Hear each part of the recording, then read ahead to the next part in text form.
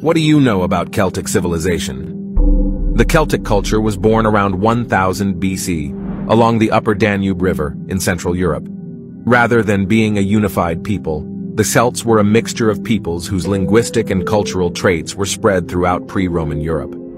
Many historians believe that they shared belief systems and a common language, some versions of which are still spoken in Western Europe.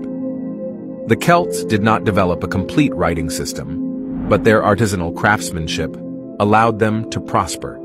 With the advent of ironworking, a technique originating from the Middle East, around 750 BC, Celtic communities gained an advantage in trade and warfare.